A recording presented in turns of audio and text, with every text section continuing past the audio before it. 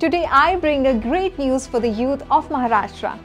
Imagine a world where migration from villages to cities for jobs is significantly reduced. This game-changer initiative is Pramod Mahajan's Skill and Entrepreneurship Development Mission.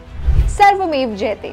Under the leadership of our beloved CM Eknath Shinde, skill development centers are popping up in a whopping 100 colleges across the state. Geared towards those aged 15 to 45, this mission is all about making our dynamic youth employable. The government aims to shine a spotlight on skill development in rural areas, providing equal opportunities for our village champions to not only explore new employment streams but also master new skills. And the cherry on the top, with 100 skill development centers opening this year, Maharashtra is on the fast track to nurturing a skill generation.